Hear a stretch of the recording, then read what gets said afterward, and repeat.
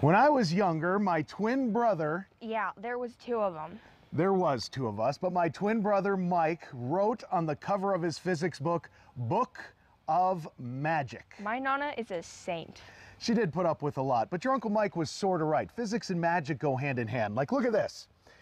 I can change this metal ball by putting it into this jar of popcorn into a ping pong ball. I just have to say the magic word. And what's the magic word? Halushki noodle. How about density? Well, it is about density, so we will go with density. So you shake up the jar and say, density, and it turns into a ping pong ball. And how is that?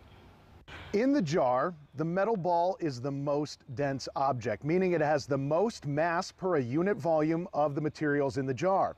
The ping pong ball has the lowest density, and the popcorn somewhere in between. If we were to swap popcorn with water, it makes more sense that the ping pong ball will float to the top and the metal ball will sink.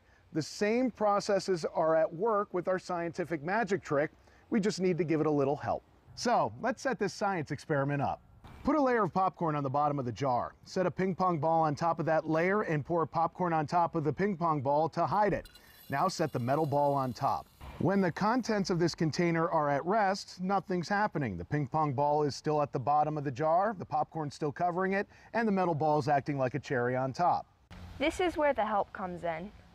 To help it, you shake the jar in any way, and that gets the popcorn to start moving. And this creates movement in the popcorn that sort of mimics water, a fluid motion. If you shake the popcorn and water next to each other, their motions look similar. That is the motion that allows the physics of density to play out in our experiment. The object with the most density, the metal ball, sinks in the coarse popcorn fluid, and the ping pong ball rises up since it has the lowest density. Just like water. Yeah, it is just like water. So it is sort of science and sort of magic. Please don't. Reporting from home. I'm Elizabeth Petelin. And I'm meteorologist Ray Petelin.